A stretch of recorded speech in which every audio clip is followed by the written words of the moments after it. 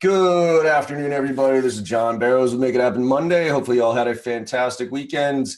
My Patriots actually are in the playoffs, even though they're limping in. I'm pretty psyched about that and see if we can go for another run of a Super Bowl here. But that said, I'm pretty excited. This was a pretty opportune podcast here. Connected with somebody I've worked with in the past, Charles Muhlbauer, right? That's right. Pronounce that right? All right, good. Just making sure. From Sales Share. And Charles, you want to say hello to the audience and give a little background of where you're coming from, what you're up to these days? Yeah, sure. Hi, everybody. Thanks for having me on, John. I'm actually was a CPA for like 10 years, then saw the light, decided to move into tech sales for about 6 years. And then about 3 months ago, I decided to open up my own shop called Sales Share, which is focused on one-on-one coaching for the discovery call, and then, evolving over into other conversations just to have more effective phone conversations. So that's where I'm at today. Love it. And it's funny because I've been talking with my team about this quite a bit, that I think there's a significant gap in the sales training world and its discovery, right? Because, our specialty is really prospecting and getting that initial meeting. And then what we do is, our driving to close program kind of takes up when you have a legitimate, like, sit down 30-minute, hour-long meeting where you prepare for that meeting. But that 15-minute call, that discovery call, as everybody knows, sets the stage for the rest of the conversation, right? But there's very few organizations that actually focus on that. So good for you for finding that niche, because I think it's an incredibly important niche. And, and we'll start doing more business together, because I typically say, like Sandler, right? Like, that's a little bit that, they got the pain funnel, they got the reverse questioning, and they got the strip lining and those type of things. And so I always position it as Sandler's actually kind of the better, if you just want to pick a piece of the discovery, they're probably one of the better ones. But let's talk about discovery, because it literally sets the stage for everything else in the sales process, the close, the, deal velocity, everything like that. So first of all, I'd like to hear your just bigger picture philosophy on what the discovery call should be. And then let's talk about some of the mistakes reps make and some tactics that we can help reps make, have better discovery calls. So talk to me about your thought process on why do you identify this? Sure. And then what do you really try to coach people on to make sure that they maximize that part of the sales process?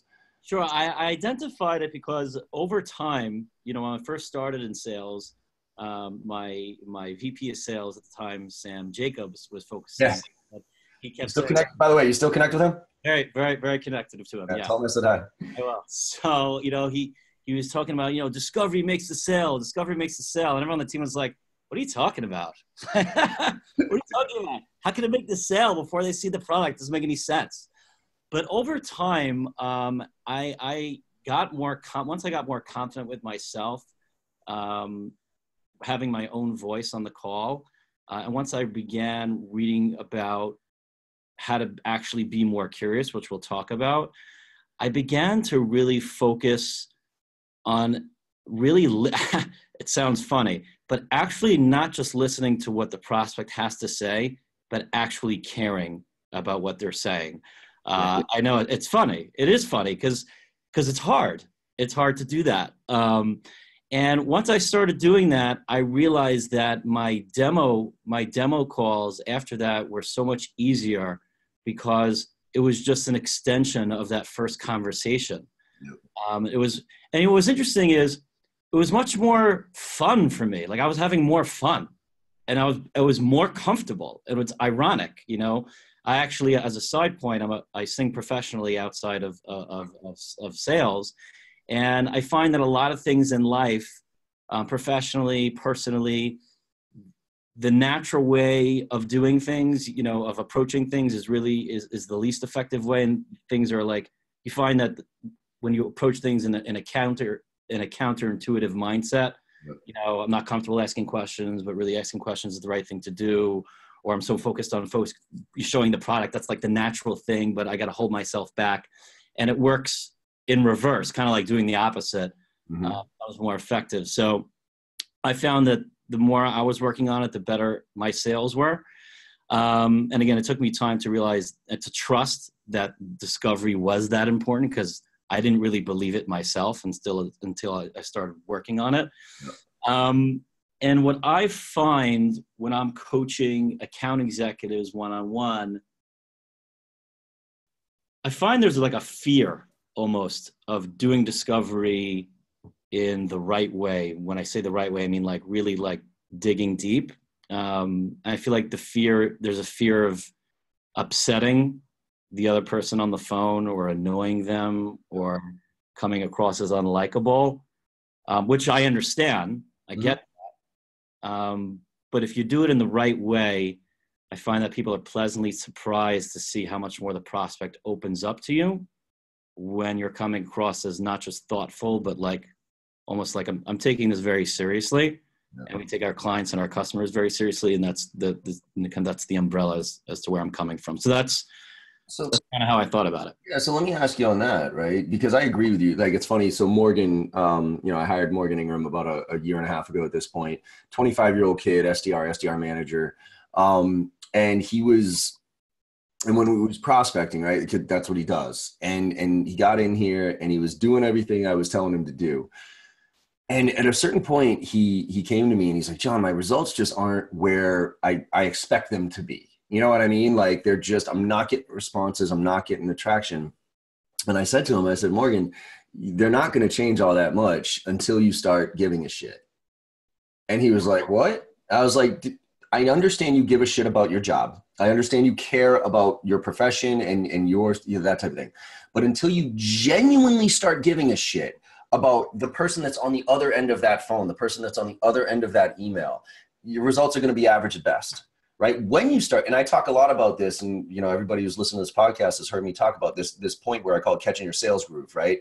Where one day you wake up and it's a little bit easier, right? And you don't know exactly what happened, but it's when you stop pitching your solutions and you start having conversations about your solutions. So it's when you start caring more about what the client needs than you do about your commission checks, right? And oddly enough, that's when your commission checks start going through the roof. Right. And you know what? It's like one of my favorite books is actually question-based selling. Yeah. One of the main reasons why it's my favorite, multiple reasons why it's my favorite book. But one of the main reasons why it's my favorite book is the introduction to that book is so powerful, where he talks about, I'm going to like generalize, but he talks about how he was working so hard in sales. And then there was a point in his life where his wife became deathly ill, and got cancer. And his mind frame, just as a person going to work, he cared a lot less about making mistakes. He cared a lot less about failing, and he just became more real with people when he spoke to them, just because of what he was going through. Yeah. And it just so happened to be that moment in his life changed the way he sold and the way he cared when speaking with people. And it was just an amazing, amazing story. My story is in no way comparable, but I remember when I first started out in sales, for the first 6 months, I really had trouble selling. And then I went home one night and, as corny as this sounds, I said to myself, you know what? I realized what I'm doing wrong. I'm being like everybody else. I'm trying to ask questions just like the way my buddy is sitting next to me. Yep. And you know what? I realized at this point, I have nothing else to lose. Yeah. I can't get any worse. Right. What I'm going to do, I'm going to go to work. If I want to make a joke on the phone that I think is funny, I'm going to make a joke. If I want to talk about me, what do I do outside of work, how great my day is going, I'm going to talk about it. Mm-hmm. And I became myself, and I got comfortable enough being myself, right, then listened to what somebody else had to say. And that takes time. It also takes effort. Once you become more confident in yourself and comfortable in your own skin. So let's talk about how do we expedite that, right? Because that's what I try to do is like with my training, I'm like, I'm 43 years old at this point. I've been there, done that. I've made a shitload of mistakes. And the way I look at it as, if I can teach a kid something where they can skip a couple of steps, then I've done my job, right? Like, I think I still believe you have to get your teeth kicked in so you learn, but hopefully they can learn from some of my mistakes and go from there. But so how would you approach, say you haven't hit that fuck it, like I got nothing to lose, so I'm just going to be me.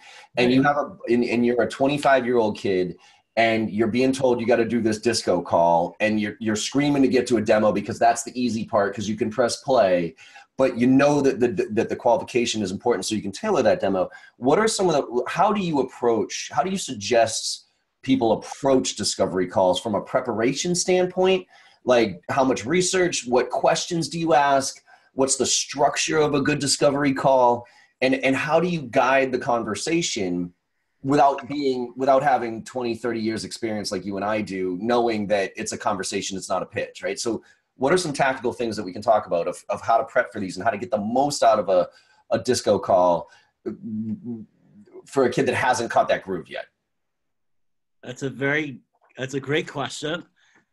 It's definitely a lot. I actually wrote an article on LinkedIn called the 10-Step Discovery Call Framework. Okay. Where I outline for account executives kind of where, like, it's almost like a roadmap. Yep. Where they should go. And a lot of account executives find it helpful specifically because it's very easy to get lost in a call. Yeah. I'm listening to someone speak and it's very interesting, but then I'm like, oh shit, what do I do now? Like, well, and also, by the way, I got to check off my BANT boxes. You know what I mean? Because where's medic? Like, I forgot to ask those fucking questions. You know what I mean? So it's so how do you control that? Yeah. So it's funny. It's reminding me of a quick story. One account executive said to me, Charles, I read in Harvard Business Review, or I saw on Gong Data, that the magic kind of range of questions is, between 11 and 14 or 11 and 15 questions on a discovery call. Yep. So he asked me, how should I approach that? Like, should I have a list of those questions and make sure that it's 11 to 14 and that's the magic? Like, well, am I supposed to think about that? And I told him, as much as you read about it, as much as people talk about it, I said, if you turn on your curiosity switch, and before you get on the call, you say, John, I'm actually really interested in what this guy has to say. And if he says something that I'm not really sure I fully understand, I'm going to ask him.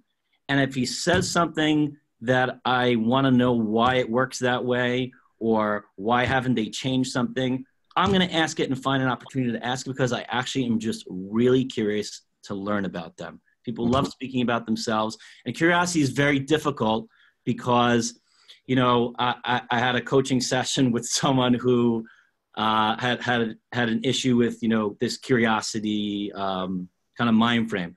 So I said to him, well, what's your hobby? He said, oh, I'm actually a professional yo-yo player. Yeah, it was amazing. I'm a yo-yo contestant, and I saw videos of them, and I said, wow, that's wild.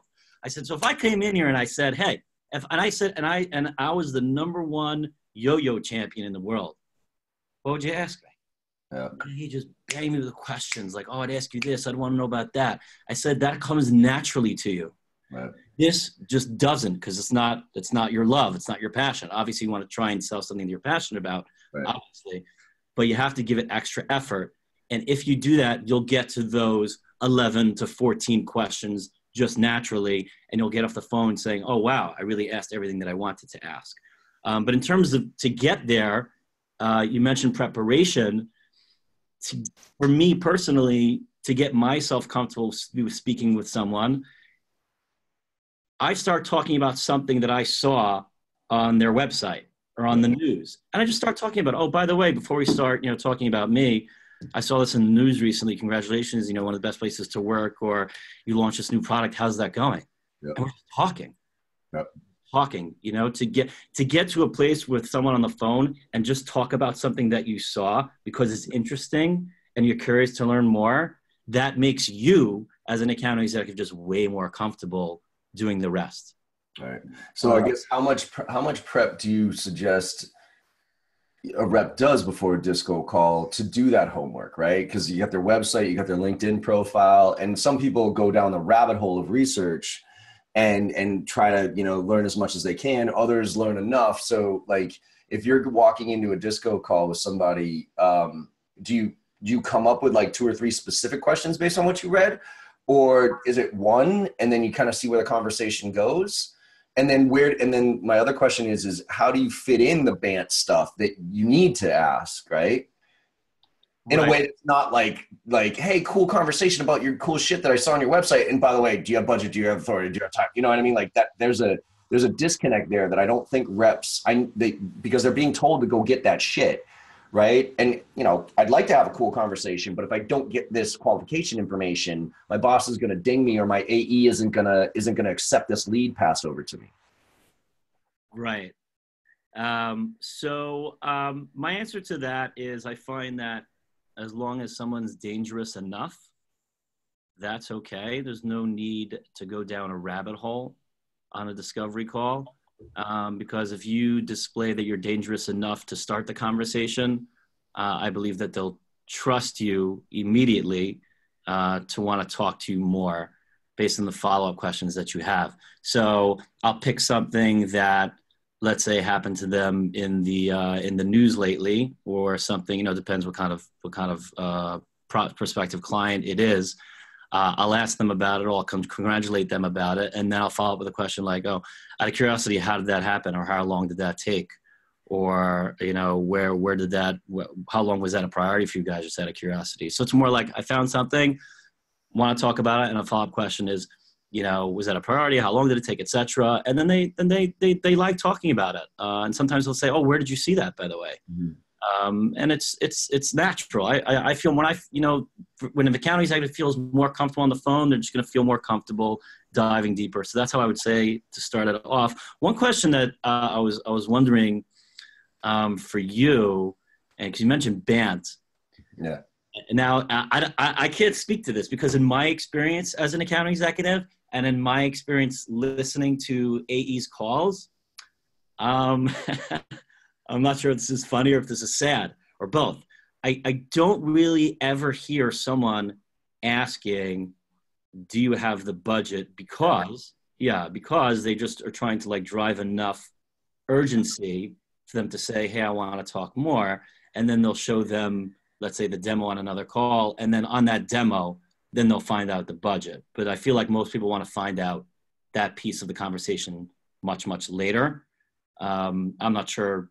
Yeah, I mean, I think, I've never believed in BANT medic. I don't believe in any of that shit. Yeah, okay, make sure I'm on the same page there, yeah. The only thing I give a shit about and I'd love your perspective on this, the only thing I give a shit about in discovery is need.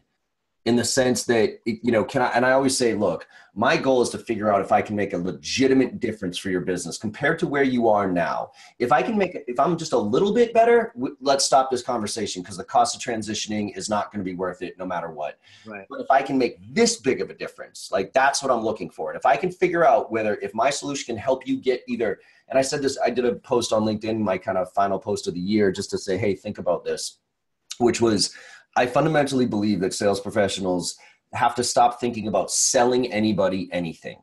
Like stop thinking about you're selling people anything. Fuck that. You're doing one of two things. You're either helping people solve a problem or you're helping people achieve a goal. Those are the two things you're doing. And if the delta of the problem that you're solving, if that's not painful and if that problem isn't big enough, get off the fucking phone. If their goals aren't, if what you're going to do is help them get a little bit closer to their goals, get off the fucking phone. Your job is to find out how big of a pain is that and can I really solve it, or where are your growth projections and your goals and can I really help you get there? And so that's what I personally angle my conversations around, because if you find the true need, if you genuinely there's a need there and you can make a difference, I can find budget for this shit. I can get to power if I need to. I can expedite a timeline if I'm, you know what I mean? All that stuff. So I wasn't sure how you thought about that because then you mentioned it all the time. I wasn't sure. No, I think it's bullshit. It's just another fucking acronym for somebody to, to be like, oh, look at, and I think it's a lazy way of managers holding their reps accountable for some stuff that forces them into this robotic, what's your budget? What's your timeline? What's your, you know what I mean? And it's like, that, and I think a lot of those acronyms, and I guess you call them methodologies, they prevent the conversation. You know what I mean? Yeah. Because they're check boxes. Oh, do I have power? Do I, have a decision process? Do I have the timeline? It's like it gets the reps focused on this. I have to check off those boxes, and I can't have a conversation with you because I have to check off those boxes. You're 100% right, and I'm actually glad that you mentioned that, and yeah, you clarify that for me. I wasn't sure. Sometimes you hear people talk about different things, you're not really sure where they stand on it. One thing that you're reminding me of is this is a fascinating piece of discovery that that I want to share. Before I let's say I go into a client or what have you, I'll ask them, by the way, do you guys have a list of the problems that you solve and implications, maybe 3 implications of each problem that you solve? Do you have any chance to have that written out? Now, one of 2 things happens. One is, no, we don't have that written out. Just like, okay, I mean, that's something that you really should do. Most people don't do that. I understand why they don't do that. Sometimes I didn't do that. There are many different types of environments where people don't do that, whatever. But the other interesting thing is, oh no, we have those written out, and they'll send it to me. I'll say, wow, this is great. What's not happening is they're not using them. Yeah. It's interesting. I get a kick out of it. I understand why they're not using them. There are many reasons why. But when they realize how they can actually use them, like you asked me earlier, how would I structure a call? So sometimes people ask, they'll say, oh, so tell me about your company. Sure. So you can share a little bit about your company. Oh, this is what we did. This is when we found it. That's fine. That's fine. But I find what's really cool and effective is to say, sure, let me tell you a little bit about us. People actually come to us for one of 3 reasons. These are the 3 reasons, A, B, and C. Out of curiosity, which one of these resonate with you? So pause there. Now, meanwhile, I haven't said a word about my company at all. All I said was, sure, I'll tell you a bit about us. These are the 3 reasons why people reach out to us, A, B, and C. Curious which one of these resonate with you. Oh, the first one does. Cool. By the way, just to share some insight, I speak with a lot of guys in your seat, and they've told me that because of problem A, X, Y, and Z happen, and I'll list them out. They've lost money in the past, or they had problems with turnaround or morale. I'm just curious. I know a little bit about you, certainly not a whole lot. I was curious, what resonates with you there, and we're just talking. Yeah, it's a fascinating thing, and I think account executives don't realize that they don't really have to say that much about their company in the beginning at all. No. And if they want us to talk about it later, the prospect will say, oh, can you tell me a little bit more? Sure. Like, you know what I mean? I don't know. It's fascinating. I'm like, why do you think, like, what do you think is why do you think that is? Like, there's people, there are not many students of sales. You have a lot of salespeople that just come to work, they do their job, they want to go home and relax, which I understand. Yeah. But what do you think the hesitations are in all these gaps? Because you talk about the gaps, you talk about the problems, but there still seems to be hey, John Barrows, I heard this great podcast, and they go to work and just like they're still doing the same thing. Yeah, because I think I think most people are going through the motions in life in general. I hate to say this, but I genuinely believe that 80% of our population are fucking sheep. And they just go along and do what they're told to do or what they're supposed to do. And I believe that is true in sales. I'm told to have a discovery call. I'm told to ask BANT questions. I'm told to qualify it this way. I'm told to give and this is the disconnect, right? It's like we go like the slide deck, the presentation. Okay. We get on board, like we get hired on a new company. We go through the onboarding and we have to now present the slide deck. Right. So we get our fucking badge and we get our gold star to, hey, yay, I got through boot camp. Right. And if we fuck up one slide during that presentation, we get hit for it. Right. So the management, like VP is like, no, you failed that. You didn't present that the right way. Like, I want you to present it this way. And look, I totally understand that when you're first, like, you need to learn how to present the slide deck, the whole slide deck. Right. But what happens is that gets rammed down our throat and we get badged for it and we get rewarded for it. So there's that endorphin, like, yay, look at me. And then all of a sudden I'm looking for that satisfaction again. So when I present to a client, What I'm looking for is, I want that endorphin rush. I want you to tell me, wow, what a great presentation. Hey, good conversation, John. That's not as cool as, wow, that was an awesome presentation, right? So that's why I'm constantly hunting for that. Yeah. Where, and this is where you have to catch that sales groove. And it's like, yes, like cram it down their throat, learn how to present. But then very soon thereafter, I wrote a blog post a little while ago called Sell to the 20%, which is my fundamental belief. I've read that. It's very right. Good. That pick a product or service, right? You only use 10 to 20% of the functionality. Therefore, that's the way people buy. Yep. So my job is to hunt for that 10 to 20% and sell the fuck out of that. Right. And because you don't care about the whole slide deck. I used to be atrocious at, because early on in my career, I was told 2 ears, 1 mouth, make sure the client speaks more than you, blah, blah, blah. Right. So during like during a full hour face-to-face meeting with a client, I would legitimately ask 35 minutes worth of questions to make sure that you spoke more than me. And I'm not even kidding. At the 35-minute mark, I would stop the conversation. And by the way, it didn't matter what the fuck you said in those 35 minutes. As long as you had computers, you were getting my pitch. And so then I'd be like, well, thank you so much for your time. I really appreciate it. And so anyways, so we were founded in June of 2000 with 3 founders, 1 finance, 1 strategy, and 1 technical guy, which really puts us in a unique position as an IT services firm and I would go fucking all the way through my entire deck, right? And pitch. And I remember, and people have heard me say this before, I used to be so proud of this, but I realized how bad it was, which is when I would get to the end of a presentation, I was like, I crushed it, right? I crossed every T and dotted every I on that presentation, right? And I would hear from people, wow, John, that was really impressive. And again, this word, if you ever hear this word, you've done a miserable job. It's the word digest. You know what, John? I'm going to need a little time to digest what you just told me right there. Why don't you circle back in a week or 2 and we'll take it from there. Does that sound fair? And early on in my career, I was like high-fiving coming out of those meetings, like, holy shit, blah, blah, blah. And I remember vividly saying to one of my buddies one time, like engineer who came with me on a meeting one time, I walked out of a meeting so hyped that I crushed that meeting. These words legit came out of my mouth. I was like, dude, I crushed that meeting. I'm like, that dude didn't even know what to do with the information I put in front of him. Like legit those words and the engineer, non-sales guy, like the look that he gave me was like, what the fuck are you, what?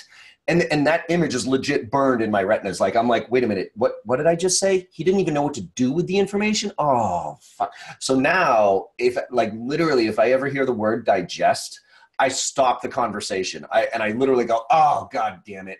And the client's like, what, is everything okay? I'm like, no. I'm like, I'm sorry I wasted your time. You just said the kiss of death word, digest, whatever. And they're like, no, seriously, we're going to go back. We're going to think this through and we'll get back. I go, yeah. I'm going to follow up in a couple of weeks and you're going to avoid me and I'm going to touch base and check in 15 times from here. And you're going to slowly let this die because you don't want to tell me no. I get it. I appreciate that. Thank you very much. Good luck. So the whole point is like getting to that point where you can get that. There it is. Like and then going deep on that one thing. To your point, here's the 3 reasons that people tend to work with us. Which one are you? Okay, let's go down that path. And by the way, if those 3 things aren't something that then let's get off the phone right now because whatever you're going to talk about, I could be okay at that stuff, but these are the 3 areas that I rock. Right. And going back to I want to improve your results this much, not this much. If they're not one of those 3 things, it's not going to be this big of a delta. It's going to be a small delta and I'm going to send you a proposal and you're going to say thanks, but no thanks. And we're going to drag this through for the next 3 months and waste a shitload of time. I'm curious, John, how often do you have conversations with managers about, because the reason why I ask for some context is, we spoke about it a little bit. There could be a gap. AEs want to do one thing, management's telling them to do another, or management doesn't necessarily realize the importance of everything that you're saying. And I was just curious what your experience is with that in that realm. Yeah. So the thing that sucks, I usually go direct to the end, to the reps, right? Because I think most managers suck and it's not their fault. As you talked about the sales education, right? Like there's some universities, I think there's about 70 now in the US that you can actually get your degree in sales. And that's recent. So as sales professionals, we get limited education on it. It's a trial by fire. We figure it out. And then managers get way less educated. I mean, usually it's the best rep that gets promoted to be the manager, and that's usually the worst thing that you can do. Why do you think managers suck? Because they don't know how to manage. Like, let's put it this way: coaching is the number one thing that you should do as a manager, right? It's the number one thing that can drive better results. And training, yeah. And training, you and I know this. Training lives and dies with how frontline managers reinforce the training. If the frontline manager is not in the training session and doesn't know how to coach towards the training and that type of stuff, you might as well not even invest in the training, because 2 months later, it's like the training's never going to happen. So the reason that managers suck is because they're being told to chase deals, and that's what they know how to do, and that's what they liked doing. The coaching shit is hard. The coaching shit takes time. I'm having a hard time with coaching. Like Morgan, like we use Gong, right? So we use Gong, and I listen to all his calls, and he records all his calls, but it's a 30-minute call. And so for me, I have, on any given day, if I'm not training, full day training, on any given day, I have at least 9 to 15 meetings every day. And they're usually back to back, right? And they're usually with clients and prospects. So in order for me to take a half an hour out of my day to listen to one of his calls and give him coaching on that, that's an hour out of my day that I can't have a meeting with a client. I can't drive revenue for my business. I can't, coordinate with a customer, those type of things. So unfortunately, it ends up being kind of like oh shit, I'll get to that later. It's not as important, even though it's one of the most important things you can do as a manager. I know the fact that Morgan and I don't sit next to each other on a day-to-day basis, and I don't work with him on a day-to-day basis. If I did, that kid would be fucking light years ahead of where he is right now if I could sit down with him for 6 months and do coaching on a day-to-day basis with him. But I just don't have that kind of time. Right. So the reason the managers suck is because the managers get treated just like the reps do as far as where's your quota, especially frontline managers, right? VP is a different story, but frontline managers, you missed your quota this month. What are you doing about, like, why didn't you close that deal? Not, you need better education. You need better tools to coach your team. We need to actually train you on how to coach. Like, none of that happens. Yeah.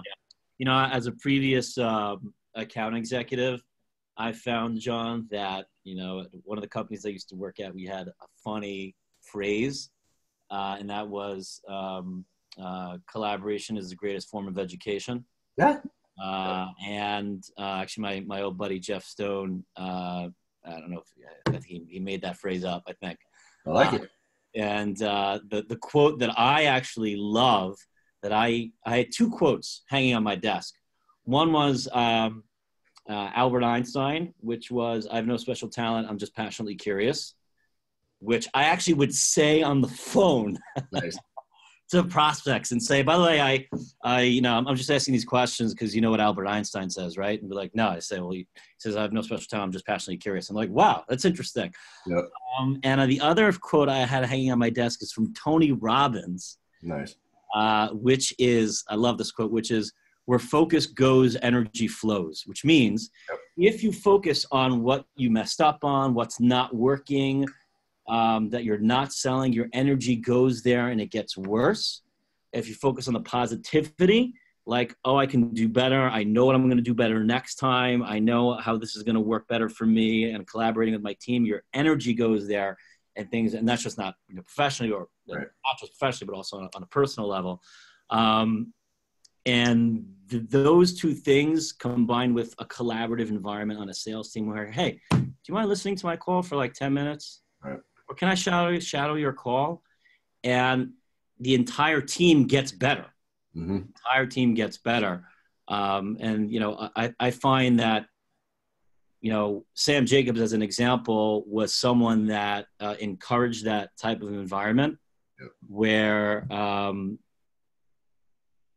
that's like, hey, I'm gonna help you guys, but if you guys are, students of the game, you should be always helping one another out. And the team got tighter, and then, that's just kind of. Yeah, I think too many people look at sales as an individual sport. It's, if you don't look at it as a team sport, you're going to lose, period. Actually, Julian Lumpkin, who runs Success Kit. Yeah. Julian, that's right. So he just wrote a quick article about that on a blog on how sports is exactly like sales or vice versa, and it was like spot on. Yeah. So that's right. I forgot you guys know each other. Yeah. Quick, one more question to tie this thing up, because this is the question I get the most, which is creating urgency. How do you create urgency? But I think I know what your answer is going to be on this one. But what are your thoughts on, during the disco call? What can you do to create urgency when it's seemingly not there? Like, and usually the inbound. So I'm talking inbound, outbound, right? Inbound leads, people have identified a problem, they're looking for a solution, and so I think you dig a little bit deeper on that, and you can they've created the urgency because they reached out to you saying, I have a problem, right?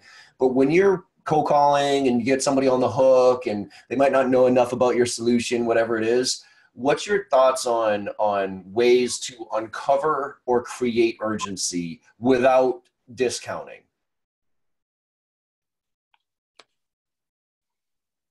The number one way to create urgency is the problems and implications of those problems conversation. Yep. Part of that is sharing insight with your prospect and asking if it resonates with them. So for example, by the way, Bob, as you can imagine, and I touched upon a little bit about this earlier, I speak with all I do as a salesperson is speak to people like you all day. Yep. Right. And so the benefit that account executive has is that the prospect doesn't speak to his competitors all day. The account executive does. And account executives don't realize that they have that insight that they can share. Yep. And because I sit in that seat, what we're finding is that they're having problems with A, B, and C. I'm curious if that surprises you. So in that moment, I'm teaching you something. I'm giving you insight of what I've learned. I'm asking if it resonates with you, and maybe you'll embellish on it. And that gives me the chance to say, I'm also learning about how they have suffered in the past, or where they think they could suffer in the future from those problems. What do you think about that? Yeah, that's true. And then sometimes, John, they'll say, you know what, Charles, you actually missed one more thing. Like you missed another effect that it could have. And then what that happens is they taught me something new, which is like amazing for me. Yeah. And they're opening up more, and that creates urgency. And then once you talk about those things, to ask them, we talked about a lot. You talked about these problems, you talked about, potential implications of these problems. If we could help you with that, I guess to what extent do you think there would be reason to talk more? Yeah. And then tell me, and then they tell you the reason why, and say, well, why do you think that is? Like, why we're on the phone, which is great. And I appreciate you speaking with me. I'm just curious why you haven't looked to solve for it in the past couple of years. Mm-hmm. And so that creates urgency. And also I find like part of that, this is all part of like disqualification. Yeah. Opinion, right? There's qualifying, like, are they fit? Are they part of the ICP, et cetera? But then there's disqualifying. Like, I'm asking all these questions. Why do you want to talk more? Or why are we still on the call? Why are you still interested in speaking with us? What about us do you like us most? What about us do you like us least? Is there any reason why you think we wouldn't work together? Is there anything that I missed? I apologize if there's something that I missed. I do my best to listen to everything that you're telling me. I'm taking notes. Did I get anything wrong? Yep. And that may have been a bit kind of like long-winded, but those things really create urgency when you kind of I think they open up to you when they see you're really opening up to them.